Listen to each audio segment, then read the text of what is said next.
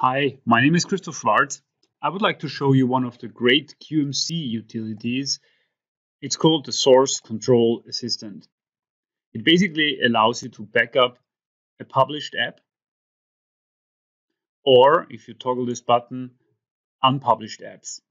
An unpublished app is any app which one of your users on the server has under my work.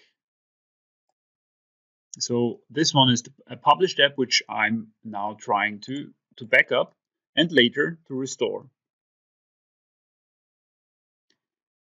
And it will give you a question whether or not to download it as a zip. I want to do so because I want to get a hold of the files behind the application. Let's open this. I'm looking into a zip file at the moment, and this zip file, which I'm extracting because I also want to manipulate it, this zip file contains of multiple JSONs. So this is the whole description of the application except for data. So the sheets, for example, are contained here, and I can change the sheet title here into Hello World. Save it. Closing it again. Now I need to create a zip folder again. To be sure, I'm going to remove the existing content of the zip and move the new content back in. So it has the same structure as before, but I have manipulated the sheets. So my assumption is if I restore the app now, it should have the new sheet name. So I want to upload a file, choose a zip file.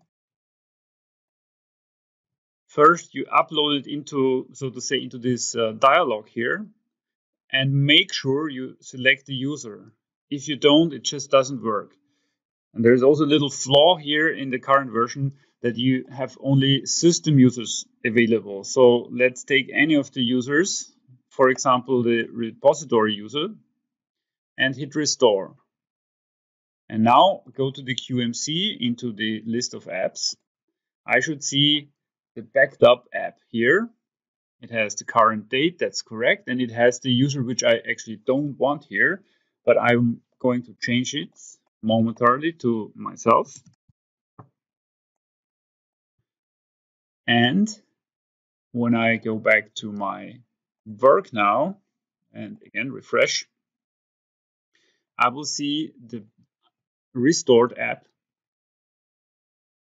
which has currently no data, that is correct, but it has the new sheet name, Hello World, which in the original app used to be called Summary or something. So this concludes my video on backing up and restoring applications using zip files and version control.